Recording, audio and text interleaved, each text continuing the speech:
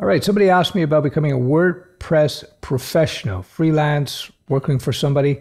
This is a specialization in the web design and development field that a lot of people ignore to their detriment, because WordPress is such a huge and vastly used content management system. To ignore it is to ignore all this money laying around on the ground for you to pick up. Now, that being said, WordPress is not exactly development.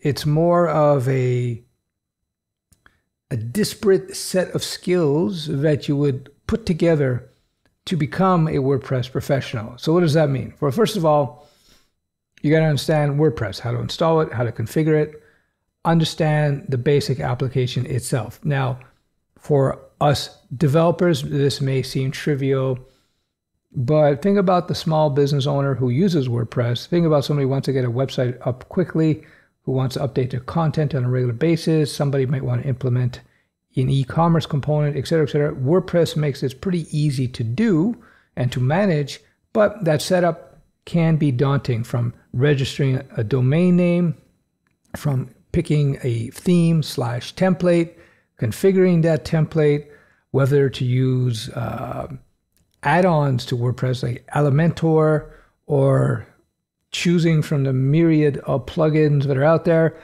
What about somebody who wants to set up a podcast for their business, which could make sense in many situations?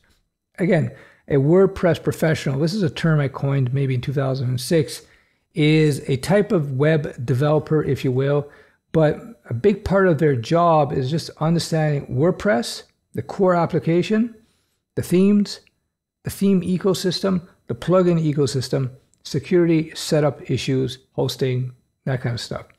So it's a very viable business. Now, if you are a WordPress professional, you are best served if you learn the web stack. You don't necessarily need to, but boy, it will go a long way to helping you out.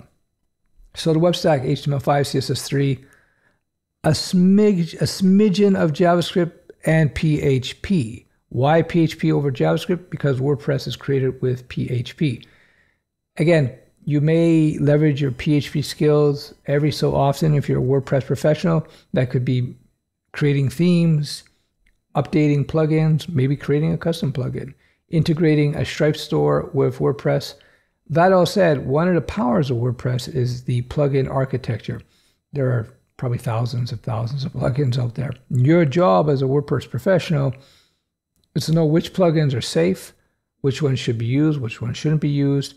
A lot of times when you hear about WordPress being hacked, it's actually through the plugins.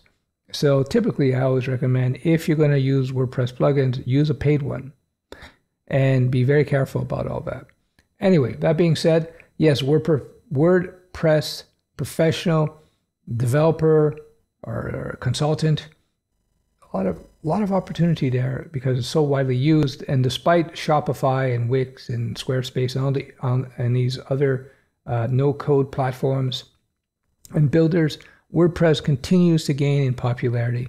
It just sits in that sweet spot, and it's something you shouldn't underestimate, especially if you want to get into freelance development.